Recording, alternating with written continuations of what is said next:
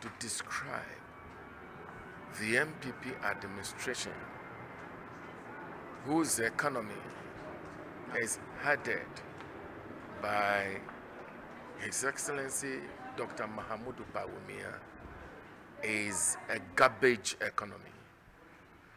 It is an economy where their agenda to loot this country is not endowed. It is an economy where they decide to make very few rich and comfortable, and at the detriment of all other Ghanaians. It is an economy where friends and family are the most focused.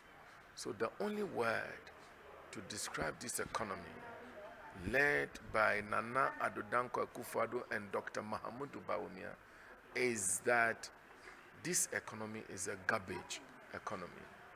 Nothing more, nothing less. And if Ghanaians do not see that the image of these two gentlemen are in tatters, and they make any mistake by voting for Mahama and Bawumia, Ghanaians will regret ever queuing and voting in the history of this country, because they are reckless. They do not care about anybody at all, and that is what I see.